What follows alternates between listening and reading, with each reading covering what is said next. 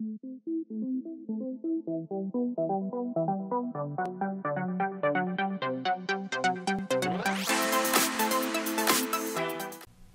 everybody, this is Graeme Anderson, and today I'm going to be looking at Moneybags.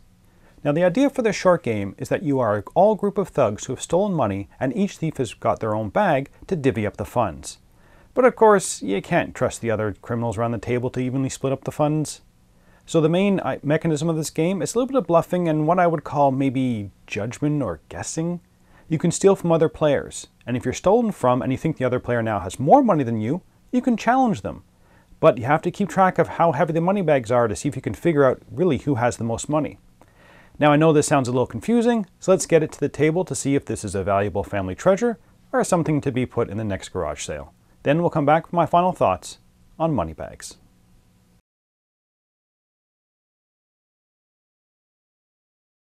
So here's Moneybags set up for 4 players. The goal of the game is to be the player with the most points at the end of the game, and you're going to be getting points by being the player with the largest pile of treasure at the end of each of the 3 rounds.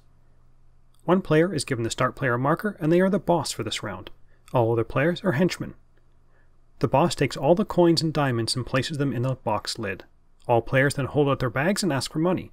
The boss will distribute all the coins and diamond to the players, being careful not to show any players how much they are putting into the bag, and only the boss can see inside the box.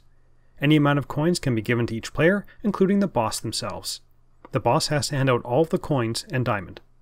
One important thing is that all players should only ever hold their bags by the side and not place it in their hand unless you are in the process of transferring coins from one bag to another. And you may never look in any bag, including your own. Once all coins have been distributed, the round starts. Starting with the player to the left of the boss, each player will take one of 3 actions. You can steal from another player, that is, you pick another player and take their bag, and take as much loot as you want from their bag, including none at all, and put it into your own, making sure you never look into either bag and do not feel the coins in your own bag. Instead, you can just stand by on your turn, and that is, do nothing. The last action to choose from is to close your money bag. If you think you have the most money at the table, you can pull the drawstrings and you're out of the round. You can no longer be stolen from, but you will not participate anymore in the round. But you will be counting your treasure at the end of the round. Now, if you steal from another player, when you hand the bag back to the other player, that player can issue a challenge. They must challenge you before you count down from 5. If they now think they have less treasure than you, then they will challenge you, and you both will empty your contents onto the table and stack up your coins. If either of you has the diamond, you place it pointy side up on the top of your pile of coins. If the challenger's stack is taller, they were wrong and they give all their money to you, and they are out of the round. If your pile is taller, then the challenger is right, and you give all the money to them, and you're out of the round. The round continues until it has gone around the table twice, or all players can no longer play. Then all players empty their bags and stack up their coins. The player with the tallest stack gets 3 points, the next highest gets 2, and third place gets 1 victory point token. Now you must have at least 1 coin in your bag to collect a victory token, and any eliminated players can't get any victory tokens. Next, the player with the diamond becomes the new boss, and the next round starts. And after 3 rounds, the player with the most victory points is the winner. Let's get back to see what I thought about Moneybags. So, theme and components. The theme in this one makes no sense. Not that it's not a fun theme, but it makes no sense. Why can't I look in my own bag? Why can't I feel my coins? I understand it's for gameplay purposes, but thematically, it just makes no sense. So on to the components. Now, I love these coins. These are by far the best piece of the components. They have a good weight to them, they have a good feel in their hand, and they make some noise, one dropped in the bag on each other, which of course can be used for bluffing. Now the bags are good quality, they're a nice burlap on the outside with a nice fabric on the interior, but the biggest problem with the components, and it definitely affects gameplay, is actually the size of these bags. They are way too small and narrow. Now I understand that all the components have to fit in the size of box that Oinks always uses, but I felt this time this size restriction really affected the gameplay, which was unfortunate. So on to the gameplay itself. Is this a good game? Not really. That's not saying I didn't have any fun, but I'm not sure I'm going to be bringing this out with a bunch of gamers. But I did bring it out with family, and that seemed to work much better because it was so light and kind of easy to get into. So maybe family or party setting, this one seems to work for that. I like that the game was extremely fast. The box is 30 minutes.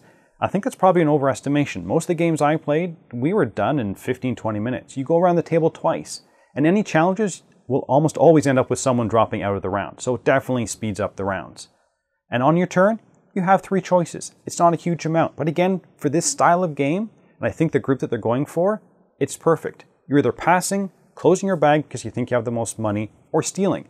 Now, of course, stealing is the most enjoyable action. It's probably the only real action you have. But then how much do you steal? When you take a bag and feel the weight, do they already have fewer coins than you? Is a way to bluff them? But it's still a huge guessing game, though, as judging the weights of these bags is very, very difficult. And even when you get your bag back, you have to judge the weight. How much did the other person take? Did they take anything at all? Did they previously win a challenge and now you know that they have lots of coins? But again, with only the weights to go by, it's very difficult to tell. Unfortunately, the rules say you can only take coins from someone's bag and put them in yours. You can't go the other way around. Take some of your coins and place them in a bag to maybe have them challenge you. Which I could see that if you've challenged before and you've won, your bag is full of coins, being able to bluff by putting them in someone else's could be a way that you can get ahead. Now, one of the big surprise negatives for me for the game, though, was actually the bag size. I don't have huge hands, but the moving of coins was very difficult. And it really hampers gameplay. We almost always had to have people look at somewhere else so they weren't looking at directly what's happening. I think I would have preferred a screen that you can maybe manipulate the bags behind. So would I recommend this one? Ultimately, I don't think I am. But if you're looking for something that's a little different, that just about anybody can play at parties or family gatherings, this one might be one you could consider. I love the coins, the way they clink together and the feel of the hands. I like that the game was also super simple to get into. It takes like 2 minutes to explain the game. I also like that it wasn't overly long, but I don't think I'm going to be playing this game multiple times in a night. But even though it was fun, it's not much of a game. There's very little info to you to go on when making a decision to steal coins or challenge people. And I'm not sure the skill of judging weights is really used in this game, and I also think that the challenges are probably a little bit too risky and too punishing. I almost felt that the game would have benefited from a few more rules. And finally, the bags. I understand they wanted to fit everything in the small box, but the gameplay and ease of play would definitely have been enhanced with larger bags. So I'm going to give this game a 5.5 out of 10. This is a one-note game that once the novelty wears off, you realize that what is underneath is a little too thin to be enjoyable through repeated plays. But that's it for the moment. Until next time, thanks for watching.